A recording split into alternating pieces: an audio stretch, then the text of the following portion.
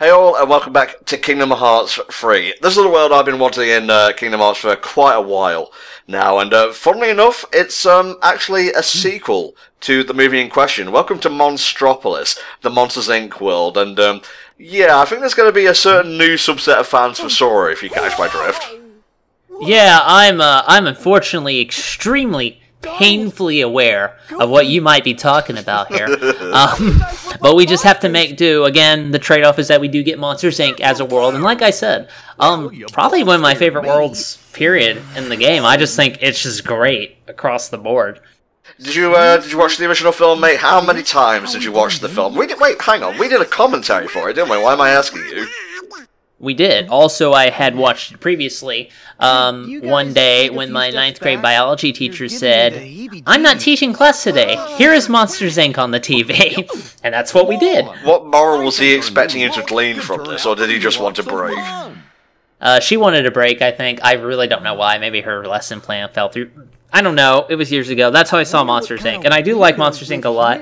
I haven't seen Monsters University. I didn't see the point. But I would totally be on board for an actual sequel to Monsters Inc. if they decided down the line. That would be cool. Well, I'll get to that later, but the first sign that, this isn't the original story and they've just adapted that, is that there's scaffolding over the scare part in the motto and whatnot, because at the end of Monsters Inc., they stop using scare energy they collect from children, and they start using laughter, which is like 10 times more powerful.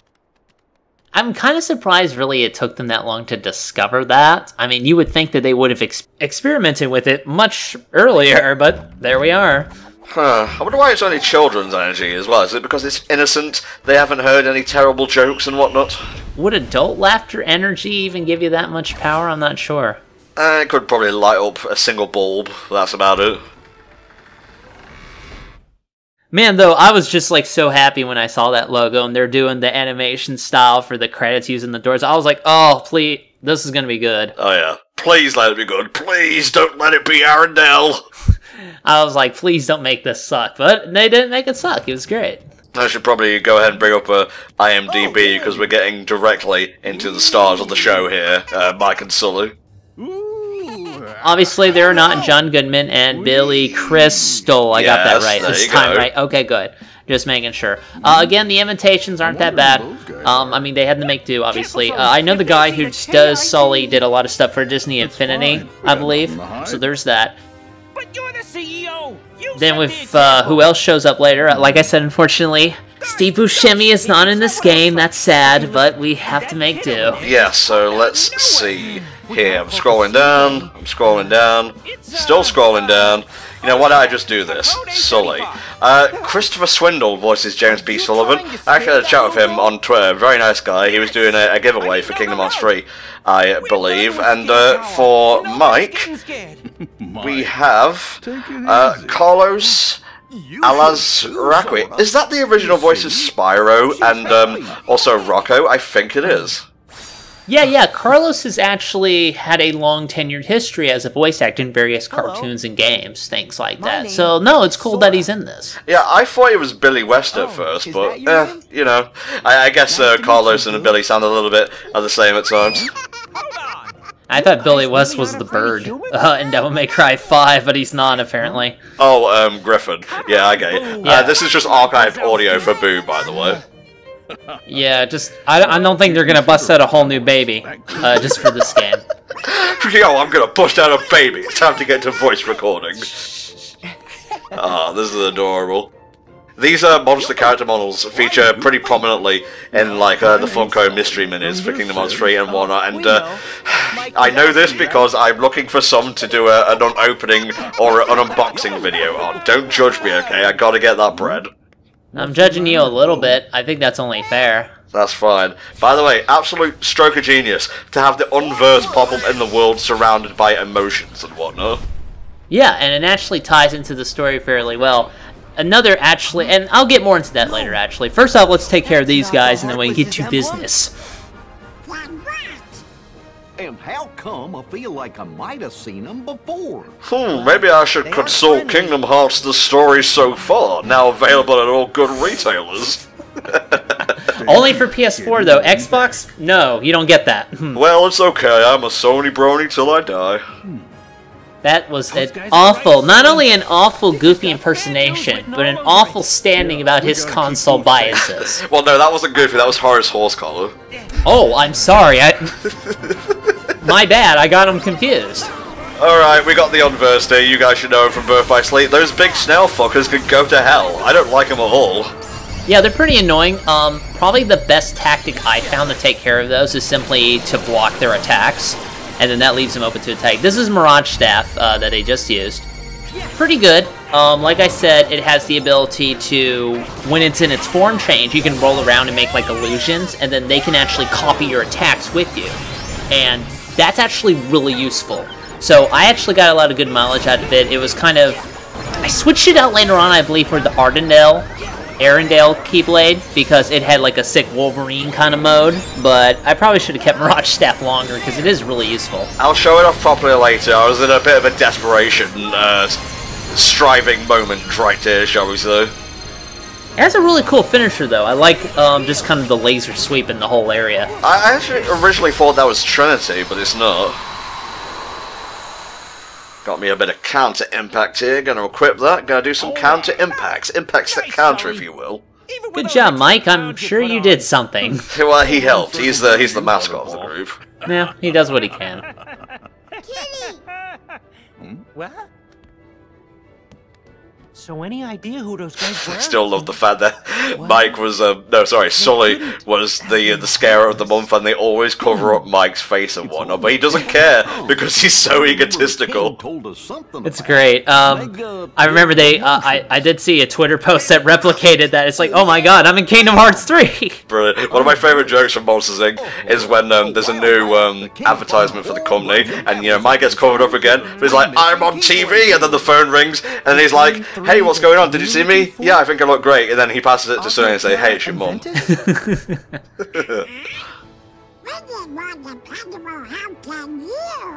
Donald, have you fucking looked at yourself? You look like a Disgaea reject.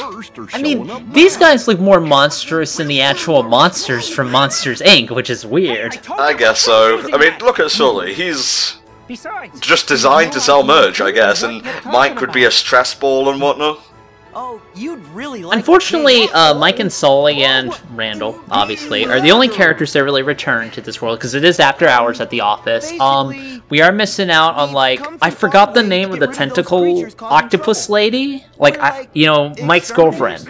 Oh, I'm using my brain. No, I can't remember, but I know who you're talking about. And then there's, Roz, I believe her name, the receptionist.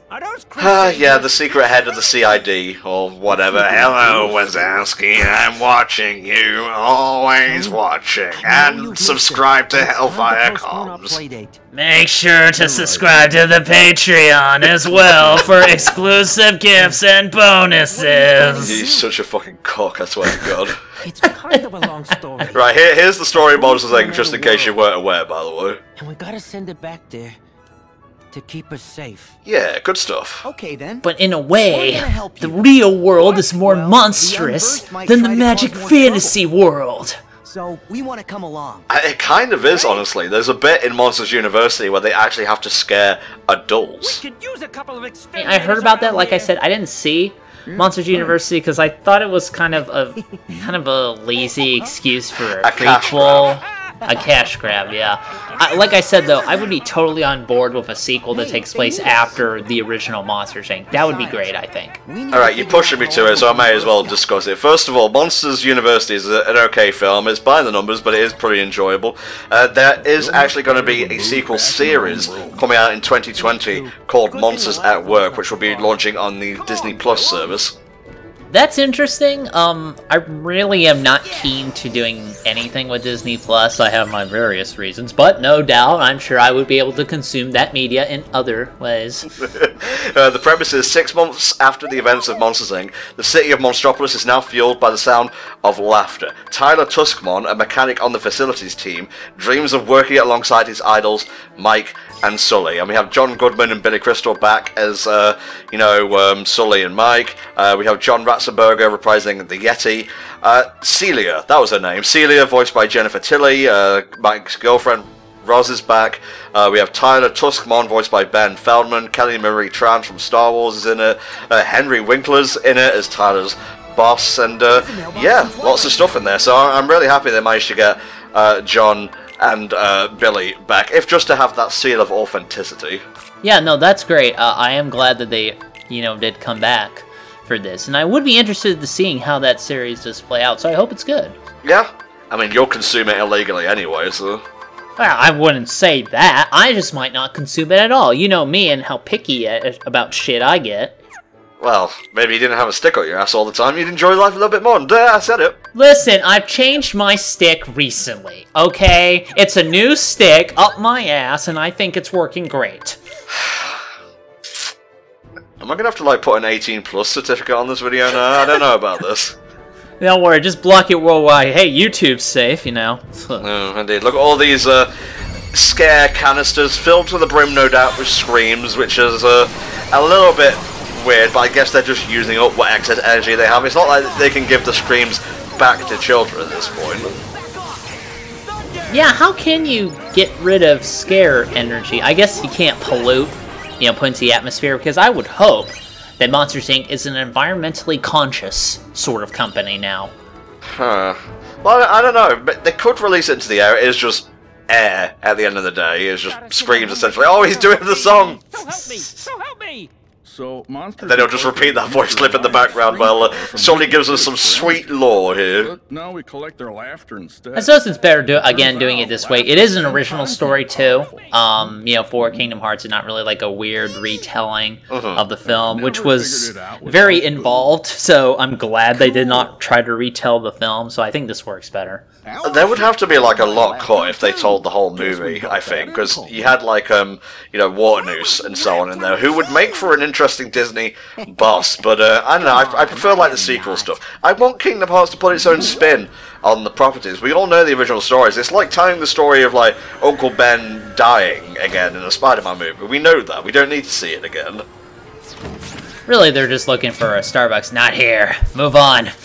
This is a lot more worrying than Randall trying to abduct kids and take screams by force, because the unversed kill, they aim to kill. That's true. That is true. So we do have to worry about that, actually. Go get Boo! It's okay. She'll be fine. There's balloons there. At least 5. Alright, I'm just going to put you under the desk. You know where my shotgun is, right? Kitty! Yes, good. Just keep it there, just in case of emergencies. Literally, the second you leave. Alright, let's fight with Mike and Sully.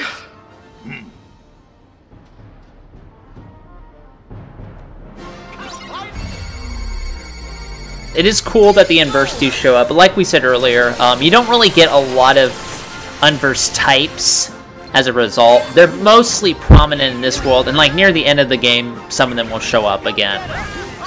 Still good to have them here. I just wish there was a little bit more variety, but we got just fine. I will say, it's nice to have them back in their original colour scheme, because they look fucking hideous in Birth by Sleep Final Mix. How did they look in Birth by Sleep Final Mix? I think the base forms were purple and whatnot, but I feel like blue works for them, because you have the Heartless, who are shadowy creatures, they're black and whatnot. You have the Nobodies, who are just, absent, so they're white. And then you have the Unversed, who are blue, and they represent negative emotions. What's a metaphor or a synonym, whatever the term is, for when you're feeling sad, you're feeling blue, so it just works. Yeah, that does work a lot better. I'm not sure why they did it purple. Now, you're demonstrating what I like to do with the Mirage Staff. It's just easy to surround the area with your Mirages and then just shoot at everything in the middle. It feels really good when you pull it off and do a lot of good damage. Hell yeah. I will say this area is a little bit cramped to fight in, especially with these big old snail motherfuckers bouncing hither and thither. Look, I know they're not snails, I just don't have any of the descriptive for them right now. Yeah, I'm not even sure what they are. Are they tentacle crabs or beetles? Not really sure. Those words should never be combined into one horrific monstrosity. Well, that's probably exactly the kind of thing an Unversed would become. Yeah, especially in the Monsters, Inc. world.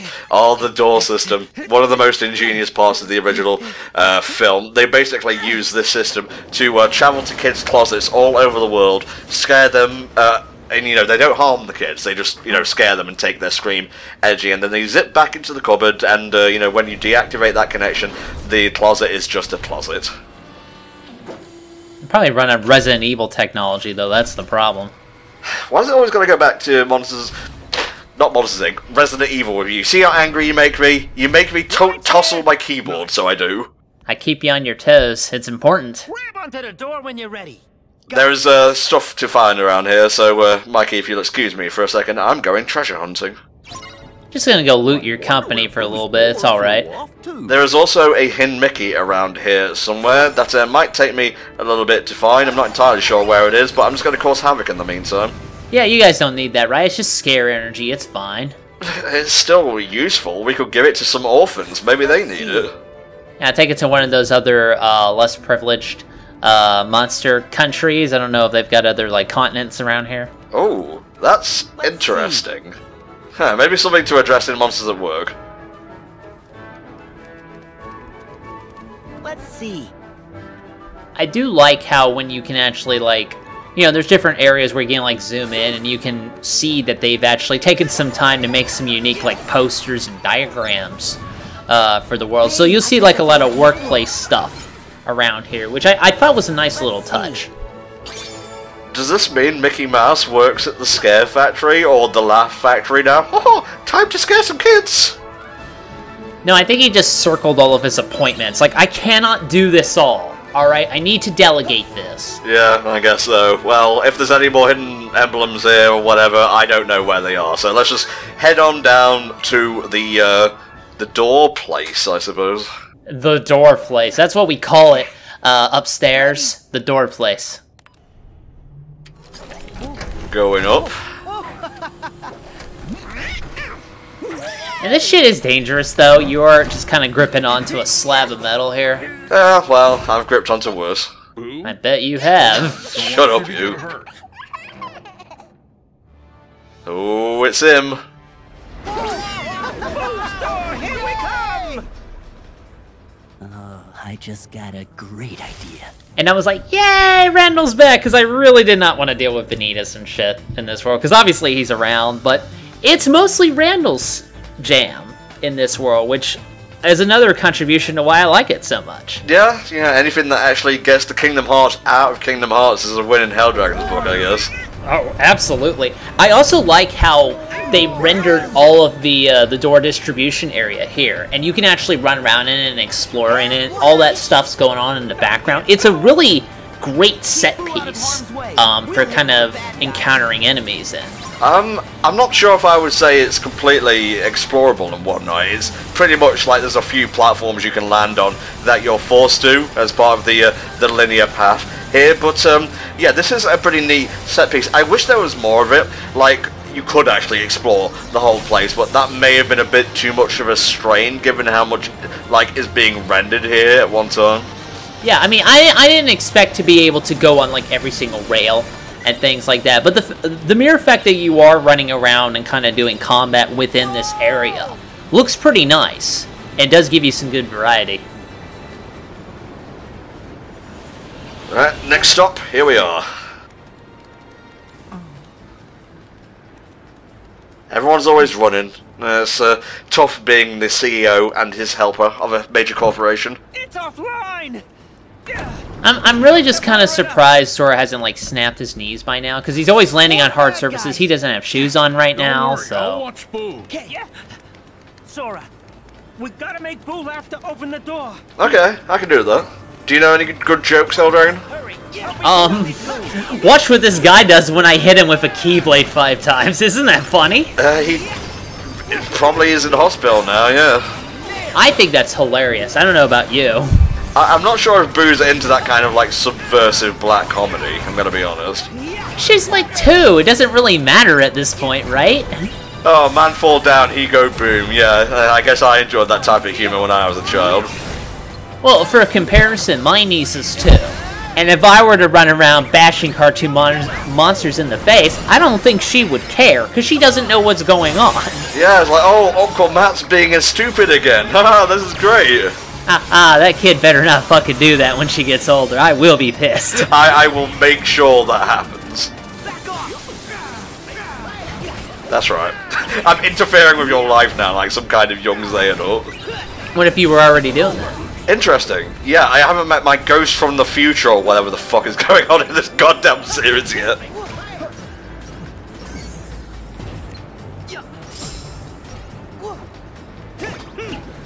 There we go. More of them? Oh, wait, no, we have to kill more.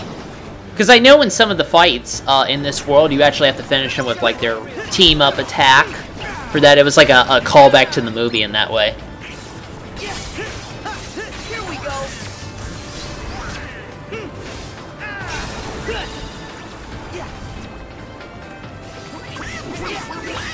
A bit of flare force to perk you up. Look how his colour changes. His fur becomes golden. You know, now that I think about it, I mean, obviously at this time we only had the few Keyblades we have, but I wonder if it changes even further depending on the ones you have if you come back to this world. I'm not sure about that, but I know in the Mystery Minis thing I was talking about, there are like multiples of Sora in different colours and whatnot. I think there's also a red one. Oh, I see. You're getting a lot of mileage out of the teacups today. Well, you know, teacups in the game, teacups IRL.